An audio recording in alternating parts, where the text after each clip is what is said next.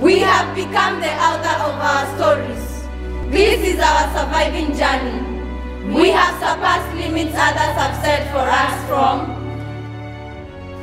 early marriages, female genital mutilation, child labor, drug abuse, tribalism, poor politics, rape, neglect, teen pregnancies, and gender-based violence.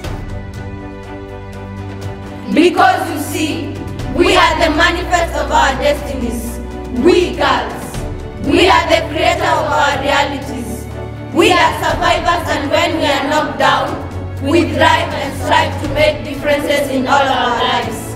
So thank you, Nice Place Foundation and the entire staff, for reaching out for us and giving us the voice to speak up and create a place for understanding, living and healing.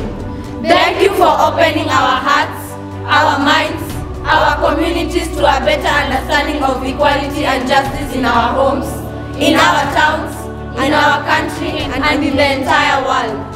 Thanks for providing more education on these topics. So, we girls, we say thank you. Today, being the Day of the African Child with the theme of eliminating harmful practices, we'd like to join our counterparts all over the world in marking this day by amplifying the message that we need to take deliberate actions towards eradicating these harmful practices that affect our children. I know it is not an individual effort.